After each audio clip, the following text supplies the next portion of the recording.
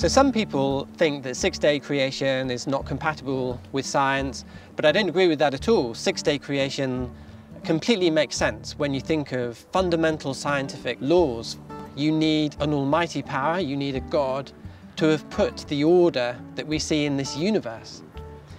Can you kind of step that through with me? What is he doing on each of those days?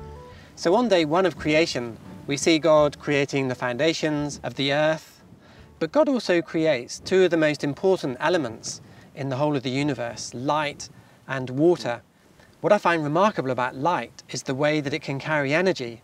Even here in Tennessee in April, we can feel the warmth of the sun on us. It's rather nice. But when you think that warmth has traveled millions of miles through space, it's incredible how light can do that. Light also is one of the reasons we live in a very beautiful world, because light contains all of the colours of the rainbow.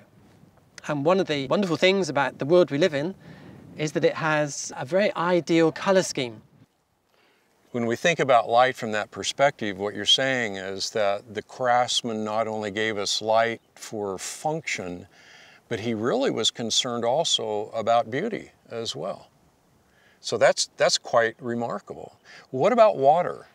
So on day two, God is creating the atmosphere with the clouds above, the waters above, and the seas below.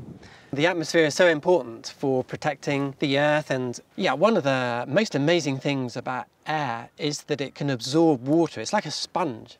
So water vapor can exist within air because, for example, air has just the right density.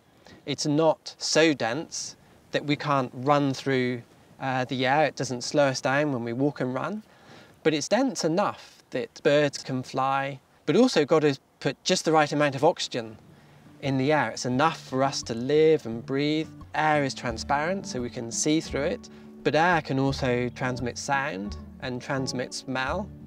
As an engineer, I've worked with some of the best engineers in the world in Japan, America, and Europe, and I've never met an engineer who could pack so much functionality into a substance like air. It's a miracle substance.